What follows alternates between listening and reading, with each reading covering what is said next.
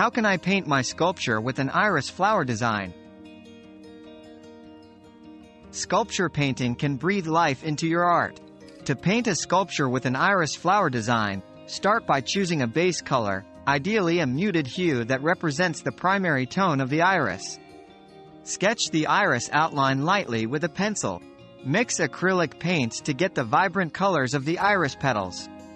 Use fine brushes to paint intricate details, ensuring strokes flow with the sculpture's texture. Layering is key. Start with a lighter shade, and build up to deeper hues, allowing each layer to dry. Seal with a clear protective coat for longevity.